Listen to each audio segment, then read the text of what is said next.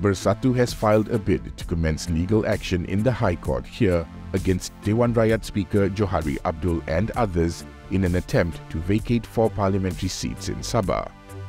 In the application, which was cited by FMT, Bersatu President Muhyiddin Yassin claimed Johari erred in his decision not to declare the seats held by Armizan Muhammad Ali, Khairul Firdaus Akbar Khan, Jonathan Yassin and Matbali Musa vacant. The 4 MPs were elected on a Gabungan Rakyat Sabah ticket in the last general election, while Bersatu was part of GRS.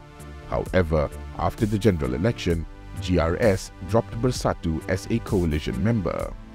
High Court Judge Justice Amarjit Singh will hear Bersatu's leave application to commence a judicial review on May 30th.